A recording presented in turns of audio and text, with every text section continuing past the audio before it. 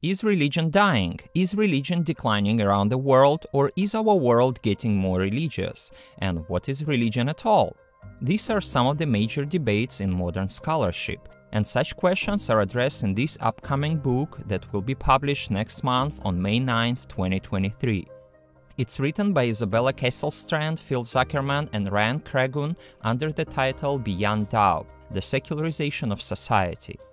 Some reviewers claim that this book will be defining text on the undeniable proof that secularization theory is correct and here to stay, or that the case that authors make, critics will find difficult to reject. This book will make a significant contribution not just to the sociology of religion, but to anyone interested in the role of religion in society today.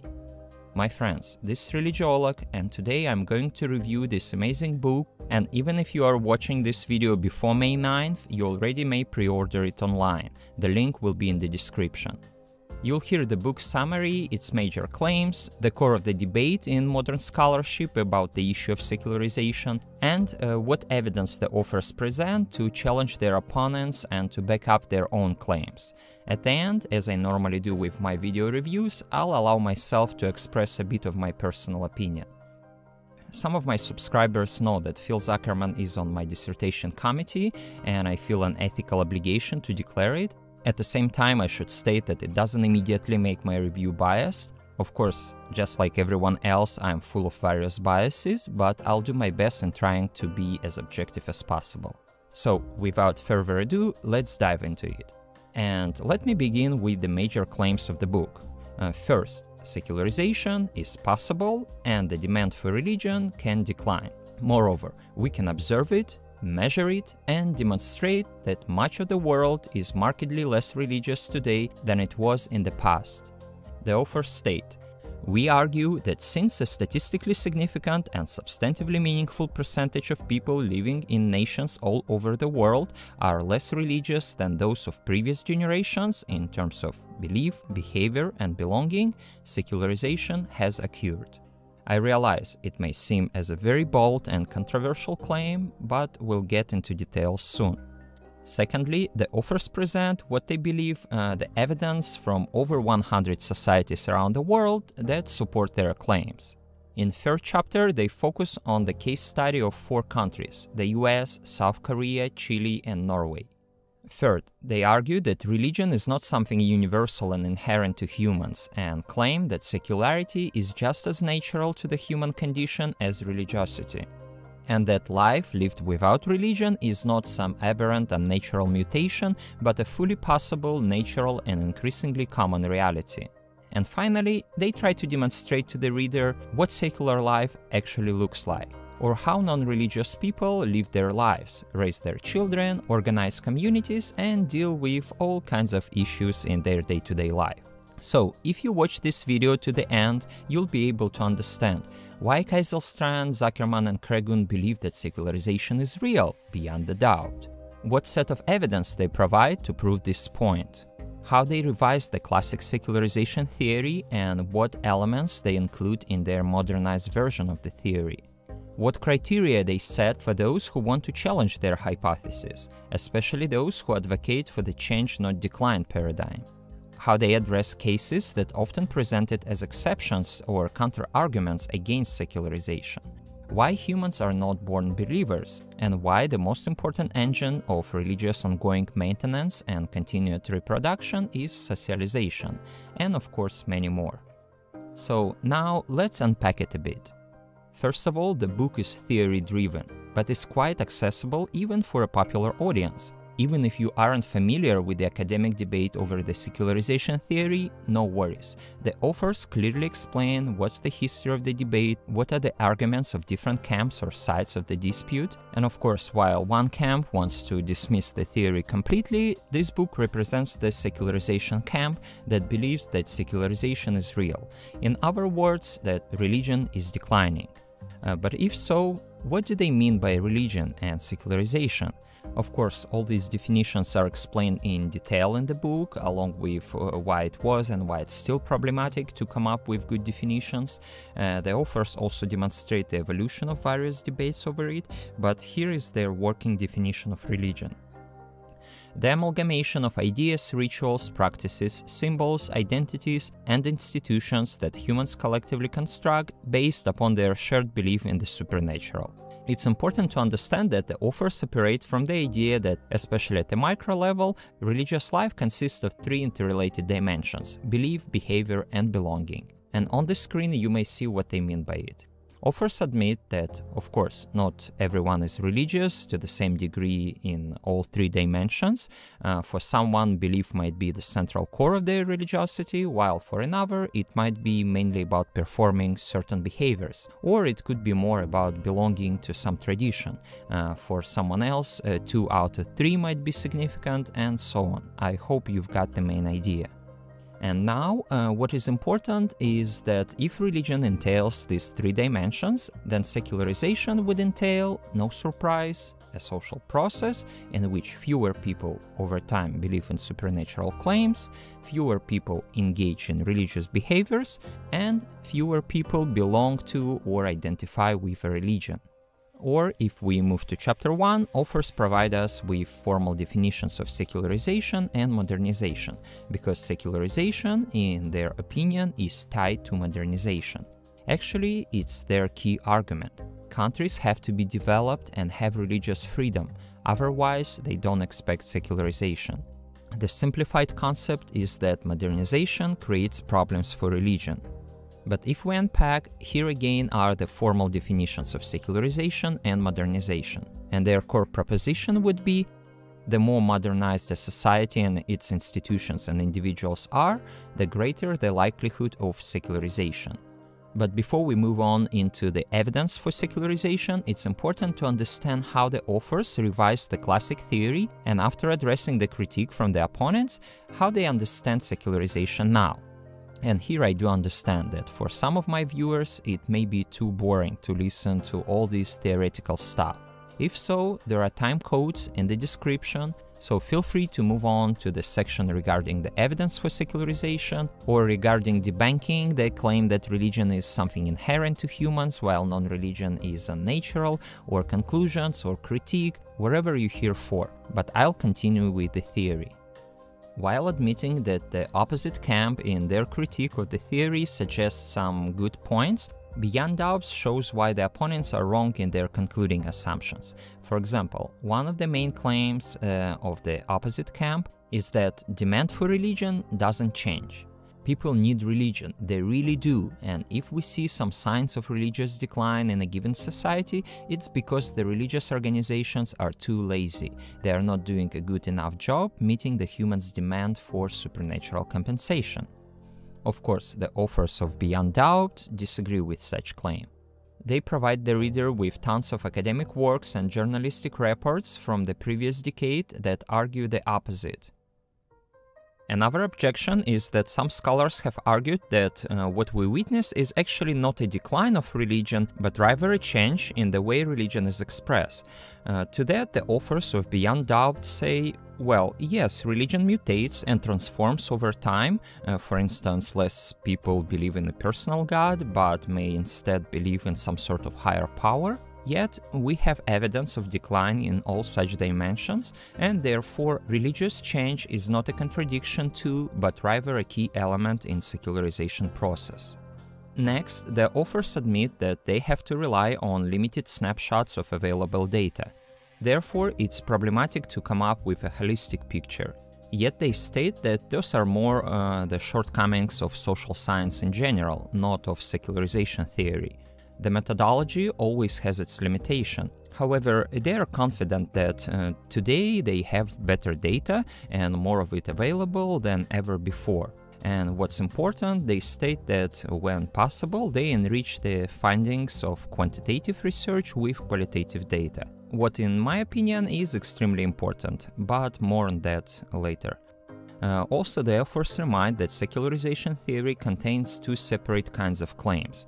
One is descriptive, that is an assertion that religion declines, but the other is explanatory, when we try to explain why religion is weakening and fading. And while one can agree that religion is declining, they could disagree with the explanation why it happens.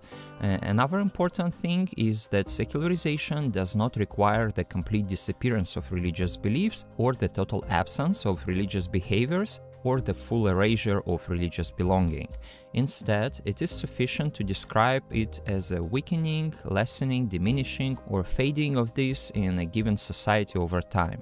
And finally, secularization is not inevitable, but merely possible. The authors don't believe that religion is somehow inevitably fated to die. No, it simply can decline, and sometimes dramatically. In fact, they believe it already has. However, it refers only to modernized societies. And again, this is one of the key elements of their version of secularization theory. So, another important concept that every reader is expected to understand is that secularization is a combination of two elements: differentiation and rationalization. By the way, it's just a simplified version of the theory. The comprehensive theory looks like this. As you may see, it includes religious pluralism, existential security, and childhood autonomy. And yes, those of you who are familiar with Englehart's Religion's Sudden Decline would find here some common features. By the way, about 6 months ago, I reviewed this book on my channel, so please take a look if you haven't yet. The link will be in the description. The concept of religious pluralism is kind of clear, but the idea of socialization I'll discuss a bit later while briefly covering chapter 4. That's why let's just unpack a little bit the simplified version of the theory. For the comprehensive model, you'll have to read the book. Differentiation the authors define as separation of religion from various aspects of societies, institutions, or individuals. For example, many hospitals or universities, such as Harvard, were founded and run by religions, but they secularized over time. And today, for instance, Harvard is far more likely to be associated with scientific advances than with its divinity school. But the authors want to make sure that we don't conflate it. Differentiation is not secularization, as some scholars assumed. They are not the same. It's a separate social process that can and often does lead to secularization. This way, the proposition would be next. The greater the differentiation at the societal, institutional, or individual levels, the more likely secularization is to occur. Now let's discuss the second component, which is rationalization. Here's the definition. Rationalization is the ordering of society based on technological efficiency, bureaucratic impersonality, and scientific and empirical evidence. The claim here is not that people are more rational or that religious individuals are irrational while secular are rational. No. Simply, more and more people today, for example when having some health issues, rely not on magic or prayers, but on modern science and healthcare. Then the proposition that the authors suggest is kind of obvious. The more rationalization that exists at societal, institutional, and individual levels, the greater the likelihood of secularization. And I hope you've noticed already that they often point to different layers of the process. That is because, relying on Carol W., they demonstrate that secularization takes place at 3 levels: macro, or societal level, meso, or institutional level, and at the micro, or individual level. And by providing an example with the education system, they explain how it works on all of the 3 levels. So again, the bottom line here is that differentiation and rationalization are the 2 elements of modernization that most directly contribute to secularization. Finally, before we move on into data, I should note that the authors demonstrate good knowledge of counter-arguments or challenges that the opposite camp presents against the theory, and they skillfully address them. 2 of such main challenges would be the religious economist model by Rodney Stark and his colleagues, and the idea that religion is not declining but changing or taking a different shape. Since the 1960s, some scholars propose various models of why organized religion is declining. For example, the idea of Zuckerman about the invisible religion, or Grace Davy about believing without belonging, or the idea of lived religion or spirituality instead of lived religion, and so on. This part of the book is really fascinating and probably deserves a separate review. But in short, they don't disagree with the above-mentioned ideas. Indeed, religion is shifting and transforming. But Kasselstrand, Zuckerman and Cragun claim that while the change is obvious, the decline is obvious too. At this point, the book gets really interesting, and those of you who are familiar with this very vital and controversial debate among scholars today must understand why. I'm not claiming that they completely destroy the hypothesis of advocates of change not decline argument, but they seriously challenge them by providing 5 quite solid reasons why, even if the change occurs, it doesn't undermine or challenge secularization. But what is more important, they suggest that either lived religion and spirituality advocates simply admit that there is change and decline simultaneously, or they must meet 6 criteria listed in the book. In this review, I won't disclose neither the above-mentioned 5 reasons nor the 6 criteria. But I will summarize by stating that Kasselstrand, Zuckerman and Cragun expect their opponents to come up with a serious theory, but not only empirical observations or description of what people believe and do. In other words, they must challenge the secularization theory not only with qualitative data and not only on the micro, but also on the macro and meso levels. They expect their opponents to respond to what they believe the mountains of evidence that has accumulated in favor of secularization. The burden of proof has arguably shifted, and now the advocates of the change not decline argument need to demonstrate that secularization is not occurring. Otherwise, it appears as though the change not decline advocates continue moving the goalposts indefinitely when new evidence of religious decline is presented. An objection that might come from the opposite camp is that the whole attempt to construct a macro theory is meaningless or out of fashion. We live in post-structural era, and we must be very skeptical about any global theory that attempts to describe or to predict some complex phenomenon. And religion is, of course, a very complex phenomenon. So is it even reasonable to initiate such an enterprise by trying to capture global processes if it will be hard to defend any macro theory? In any case, secularization doesn't play out the same way in every country, so why even try a broad theory? Critics may remind that all societies develop differently, and there is no such thing as a linear, unidirectional system of development. To what Kasselstrand, Zuckerman and Cragun answered that they don't think of their theory to be macro, but rather middle-range theory. It's not a theory about all of societies, but rather about one aspect of society, which is religion. They compare it to democracy. Just as there are many ways that democracy develops, there are many ways that secularization plays out in countries.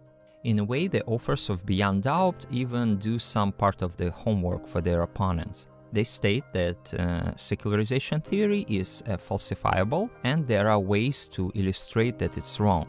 Moreover, they provide a mechanism that could disprove the theory. In other words, they are not holding onto it fanatically and are willing to follow the evidence. All they expect is for their opponents to provide such sufficient evidence against the theory, but until then, the bottom line is that secularization is a reality. Rodney Stark and his colleagues were wrong. And this is what they demonstrate in Chapter 2. Here the authors rely on cross-national survey data from the World Values Survey and the European Values Studies to demonstrate the spread of secularization and changes in religious belief, behavior and belonging in over 100 countries over the past 40 years. They admit that they are missing data on more than a third of the countries around the world. In addition, the variables to capture different processes of modernizations are not ideal, yet satisfactory. Regarding religious behavior, they argue that low levels of religious participation are clearly not exclusively a Western European or even a European phenomenon. For example, in 10 Eastern and Southern European countries, less than 25% of the population attends religious services monthly. Outside of Europe, they name 13 such countries in Asia and Latin America. They admit that available data from the most religious African continent are sparse, yet we may see that Ghana and Rwanda show small decline in monthly attendance, while in Ghana and Kenya there are established secularist organizations. Regarding belonging, they were able to identify only 14 countries in Asia, Europe, and South America, where a majority of people don't identify with any religion. There is also an obvious decline in Canada and the US, and more modest decline in Mexico and Guatemala. In South America, all surveyed countries except Peru show evidence of diminishing religious affiliation. In Africa, it's Ghana and Rwanda. So again, it's not only a European phenomenon. And finally, what is more important is that the decline is obvious not only in regard to attendance and belonging, but also to belief, because this is the main objection they receive from the opponents. 34 out of 81 countries experienced decline on the believe in God scale, while many countries didn't show any increase. The authors emphasize that what is also important is that there are many non-European nations that demonstrate decline, not only in this, but in other dimensions of religiosity. And therefore, secularization is not a European phenomenon, it is a global phenomenon. And discussing levels of development and government regulation, they conclude, with no surprise, that countries that have freedom of religion and high level of development demonstrate more substantial secularization. So, the conclusion here is that the world isn't more religious than it has ever been, as some scholars would argue. On the contrary, exactly as secularization theory predicts, most modern and modernizing countries demonstrate a decline in all three dimensions, and by the way, the United States is not an exception.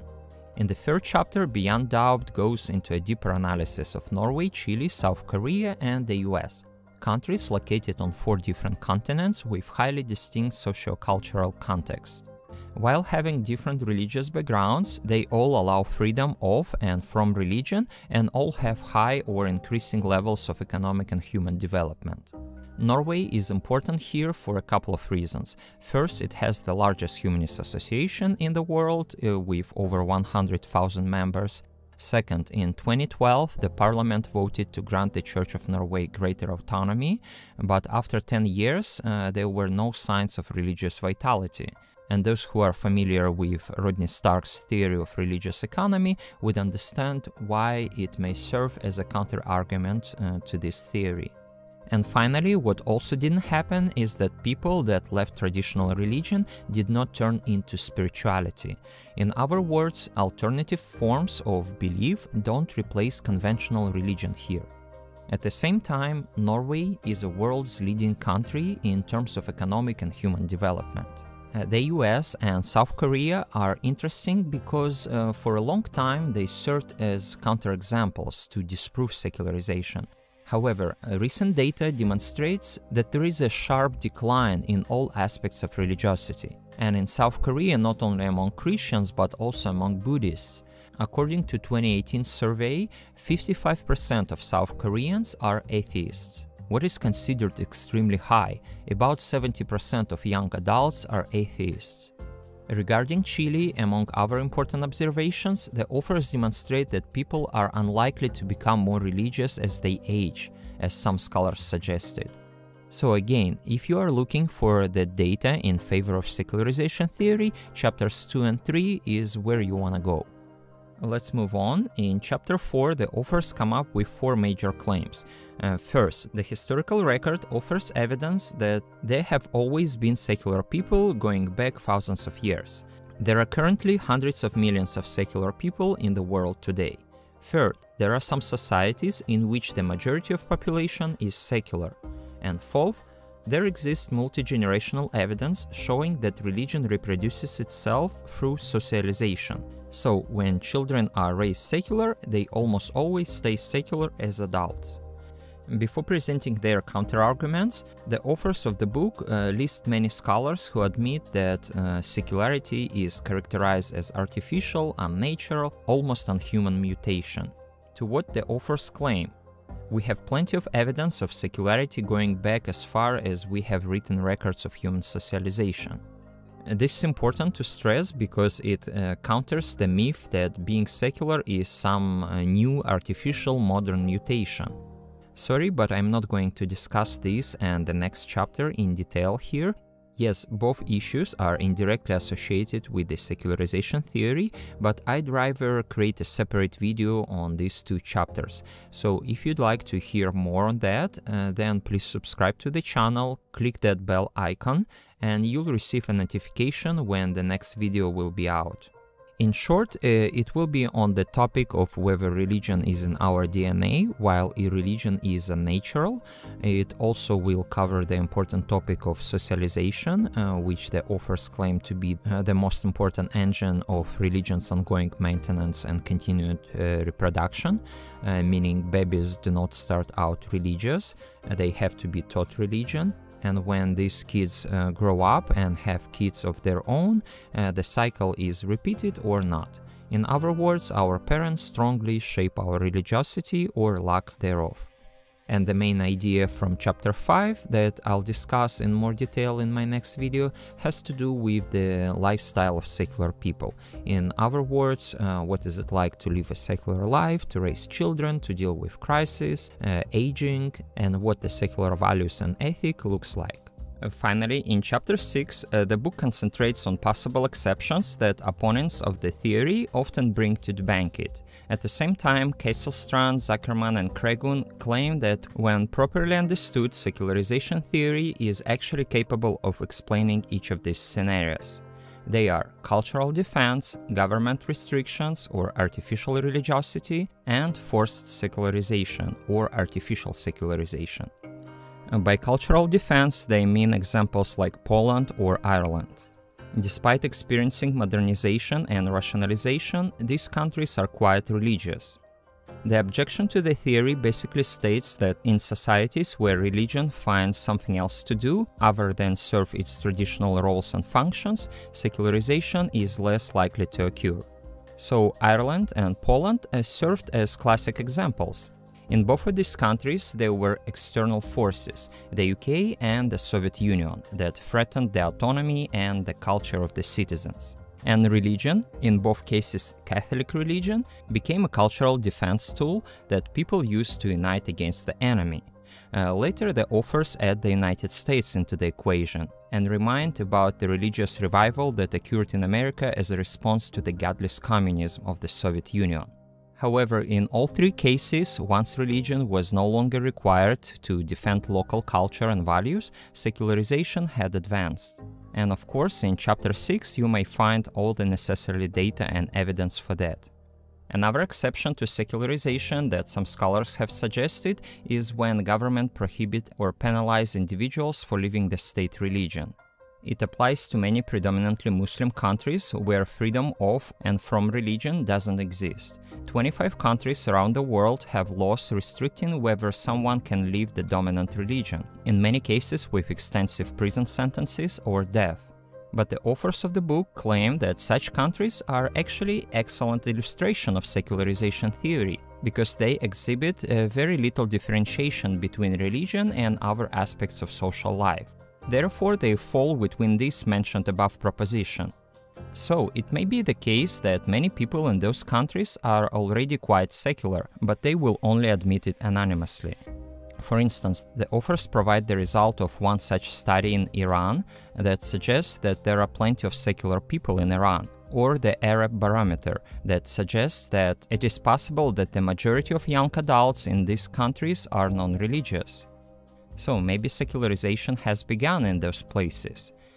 And the third and last exception is the recently observed increase in religiosity in former Soviet countries. What happened here is forced secularization. When the government closed and destroyed almost all places of worship, they closed all seminaries and monasteries, imprisoned and killed lots of clergy. Under such conditions, certainly some people would move away from religion, but many would simply pretend that they are non-religious. Government forcefully tried to reduce the supply for religion, but what they've got is an artificial secularization. Based on the available today data, we know that the Soviet government failed to succeed with secularization. Many people were more religious than they reported. By the way, if you are interested in details, on my channel I have an amazing video review of the history of Soviet atheism by Victoria Smolkin.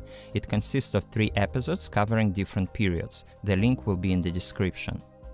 So after the collapse of the Soviet Union, it comes as no surprise that the numbers went up. The authors also provide data to demonstrate that in former Soviet countries, there was a rise of ethno-nationalism that advocated for an integration of religion with national identity, which undoes attempts to separate religion from other aspects of society. In other words, ethno-nationalism helped contribute to the rise of religiosity after the collapse of the Soviet Union. After analyzing Russia in more depth, authors declare that Russia is not an exception to secularization theory. To the contrary, it is a clear illustration of the theory.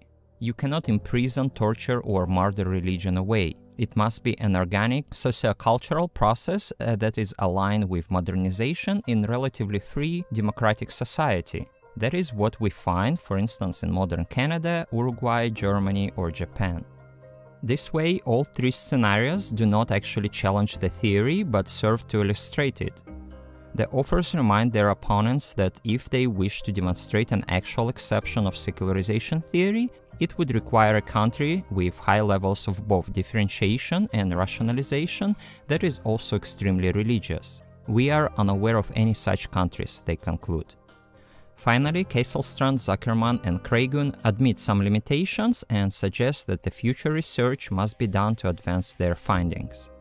They admit methodological difficulties and the necessity to find more reliable ways to measure secularity on all three levels, especially meso or institutional level that has been ignored in almost all the research on secularization as well as in this book.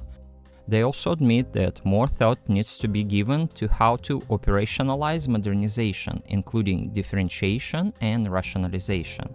They strongly encourage scholars to consider better measures of this concept. In addition, they remind that there is available data for many other countries, but they chose to focus in detail only on 4 of them: the US, South Korea, Chile, and Norway.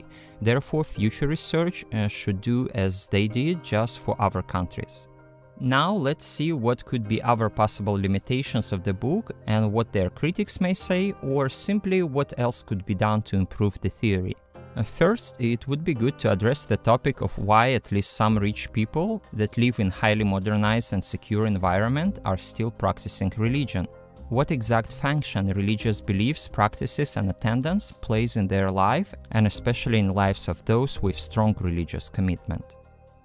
Another critique is that secularization is not only about decline in religious belonging, belief, and behavior, but also about the social role or significance that religion plays in various societies. Religion could be viewed not only as a system of beliefs, but as a social structure. Sometimes we could measure a level of secularity of a given society not by the change in the quantity of religious versus non-religious individuals, but by the role that religion plays in the life of a given society. And this is what critics of the theory would often emphasize. Maybe regular practitioners losing their interest in religion, but why don't you take a look how the presence of religion in the media is growing? Take a look at what happened in Iran, Egypt, Afghanistan, Turkey, even the US. Religion is integrated in the politics, legislative system. We may see how religion could be a reactionary response to more liberal discourse. We see the rise of political parties around the world that employ religion to support their agenda. The influence of ultra-conservative groups on politics around the world is growing as well. Often those are people that prefer certainty versus uncertainty, and when religion or politicians give them simple answers, they will follow, and it may take very ugly manifestations, like restricting women's rights, or take an example of anti-LGBT legislation in Uganda, making homosexuality punishable by death. Russia is another good example that embraces authoritarianism and ultra-conservatism deeper and deeper. Beyond Doubt, of course, may remind about the second exception in the 6th chapter, where they discuss the government restrictions or artificial religiosity. They could also remind about their criteria for secularization. It implies democracy, freedom of religion, and modernization. To what some critics may still object by claiming that so many people around the world disgust democracy and prefer other forms of government. How confident are we that the popularity of democracy will not decline in the future? Therefore, such manifestation of the popularity of conservative and ultra-conservative groups on various dimensions of social life could be addressed in the book in more depth. Some may also point to a crisis of secular ideas, such as belief or trust in science, modernization, or progress.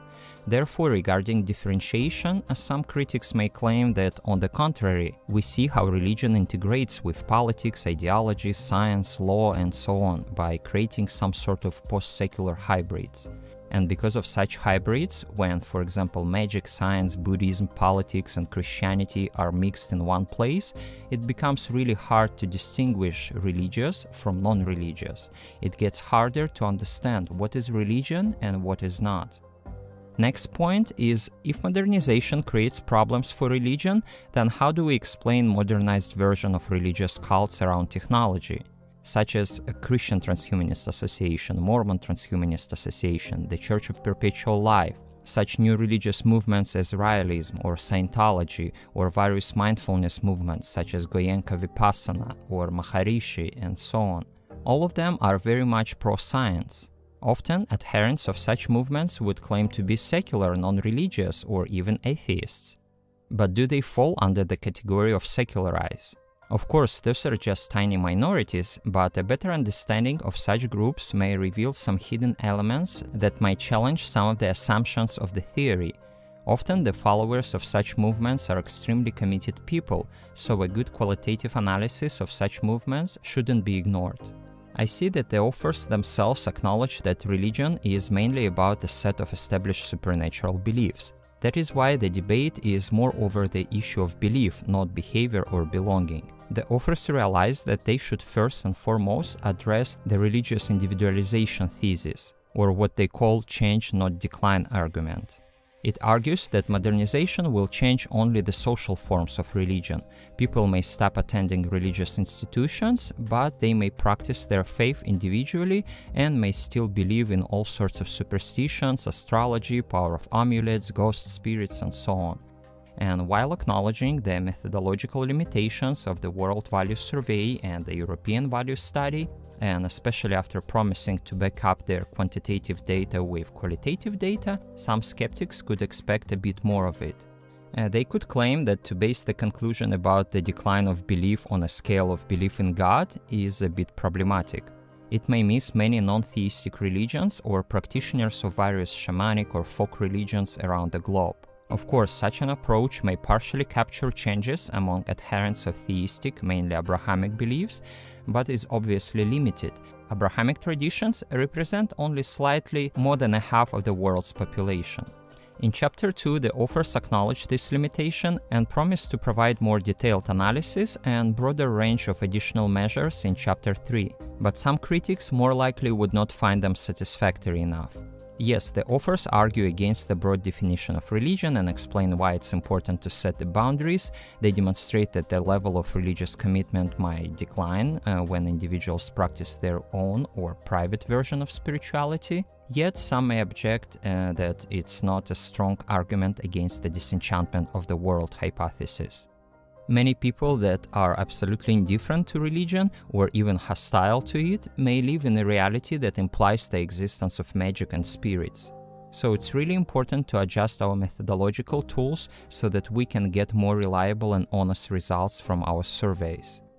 Please don't get me wrong, I'm not saying that authors completely ignore it. They realize these limitations, and yet it may question the level of our confidence when we make claims regarding levels of religious beliefs.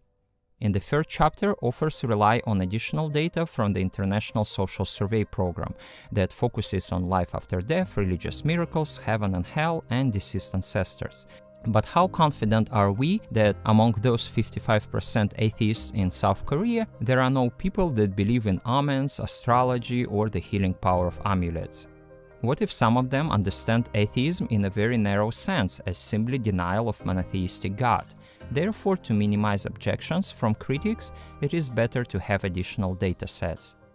In defense, the authors of course may say that they don't set the bar too high. All they need is to capture a slight decline in religiosity. It will be enough to confirm that the theory works. And indeed, we see the decline not only in belief in God's scale, but also in belief in religious miracles and afterlife. Therefore, those who would like to object against the methodological tools in Chapter 2 regarding belief must simply check other available data, and they will find that decline is real. And finally, some critics may ask, how could you claim that the world overall is becoming less religious if we see how religion is flourishing in some parts of the world? Both Christianity and Islam are growing in the global south. Also, realizing how hard it is to get reliable data from China, and by acknowledging the possibility of artificial secularization, similar to the one in the Soviet Union, it's hard to admit whether the global population in general is becoming less religious. A good qualitative study could reveal that there are many people in China who honestly consider themselves atheists because they really don't believe in God, but at the same time they would believe in astrology or would cover their mirrors to protect themselves from ghosts or other supernatural creatures. Just take a look how many Buddhist or Tao temples in China are always surrounded by crowds of people. Right now, we simply don't have enough data, or we cannot trust the data that comes from China. But what if there are hundreds of millions of believers who are even more dedicated than those in the former Soviet Union? We simply cannot know.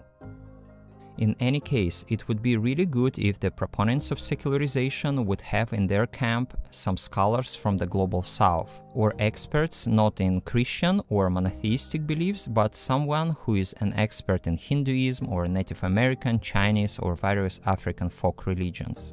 It shouldn't necessarily be sociologists or psychologists, but anthropologists or scholars of religion that focus on qualitative study of non-religion or apostasy between such non-Abrahamic cultures.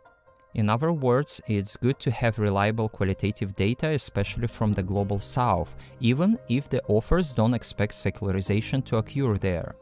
The authors of Beyond Doubt are right to assume that there could be lots of hidden elements of what they call lived secularization in the regions with Muslim majority, but to convince the opponents, it's good to have more data. And I'm not saying that Beyond Doubt gets it wrong. The book does a fantastic job and admits many of such problems. I'm just reminding that the job isn't done and better evidence would help to improve the theory. I must also acknowledge that in some occasions, Beyond Doubt, instead of addressing some issues in depth, simply refers their reader to other works where they could find more coherent responses to their questions. So please pay attention to that while reading. We should always remember that there is a group of scholars that represent the secularization camp, and their works overall don't contradict but rather complement each other by focusing on different aspects of secularization. For example, the recent book by Ronald Inglehart that I've mentioned before. In my mind, these two books must stay on one shelf and complement each other. Some concepts intersect. For instance, while Inglehart discusses the shift from pro-fertility norms to individual choice norms, these scholars discuss religious transmission, socialization, and childhood autonomy. If you feel that you want to see why polarization is happening and why religion is growing rapidly in some parts of the world while it's declining in other parts, you may want to check Inglehart. In some chapters, it has more coherent data analysis and interpretation in relation to economy, fertility, and existential security. However, if you are interested more in the theoretical framework and how to address the counter-arguments against the theory, in my opinion, you better check Beyond Doubt. Moreover, here you'll also find a brief history of non-religion and why non-religion is a norm but not an aberration, as well as what it means to live a secular life. Inglehart, on his end, provided a bit deeper functionalist approach and demonstrated why it is important to differentiate between various functions of religion and see what functions are indeed fading away and which are more persistent and are more likely to remain even in modernized societies, at least in the near future. But in that regard, I still felt I was lacking in both books a demonstration of how secularization might be not in contrast to religion, but rather a continuation of religion by other means, or the mechanism of how functions of religion are taken over by other social and secular institutions. But after mentioning all this, it does not in any sense diminishes the value of the theory or proves its limitations. No, I simply found it important to acknowledge which data or findings, in my humble opinion, could improve the theory and thus protect it from further critique. Sometimes indeed, beyond doubt doesn't provide us with a good comprehensive answer to our possible objections, but again, what it does is occasionally the authors simply admit that such and such problem exists, and this is where you may find the answers. To conclude, overall, this is an amazing work that sets the bar very high. It provides above satisfactory evidence to demonstrate that the secularization is not resting in peace and must be forgotten, as some scholars suggest. Therefore, those who claim that secularization is in the past and we live in the post-secular era must be more careful with their assumptions. Beyond doubt offers arguably the strongest argument to date for the existence of a global secularization trend. Undeniably, this book will be a vital resource for students and scholars alike who study religion and secularism. On the other hand, obviously, the camp of proponents of the post-secularization argument could not be ignored. This camp is represented by a group of very smart, well-respected experts in the field, and they have their own good reasons. But as we see, beyond doubt seriously challenges their position and demands a comprehensive response in the form of a coherent theory. And I think whoever will try to take this challenge will find it extremely hard to refute the secularization theory. But while we wait for it, the proponents of secularization must still work hard on improving their arguments and on finding more data in favor of their position. What we've learned so far is that religion is something highly unpredictable. It's capable of being nimble, and it can mutate in all sorts of weird expressions. So maybe it will take another half-century or more to say who was right and who was wrong. But even if you are completely disagreeing with the proposed here theory, it's still important to read the book and understand clearly the reasoning of its authors, because what I've shared here is just a fraction of the tons of arguments and data that are presented in the book. My friends, thank you for watching until the end. I hope I've been able to spark your curiosity both in this interesting upcoming book and in the topic of secularization. If so, give a like to this video. You may also check some of my other videos. Please subscribe to the channel or support it by expressing your appreciation for a one-time donation. You can use the thank you button under this video or send me a couple bucks through PayPal for a cup of coffee. Or you can become my first patron on Patreon. All the links are in the description. Thank you in advance. I wish you peace and health wherever you are.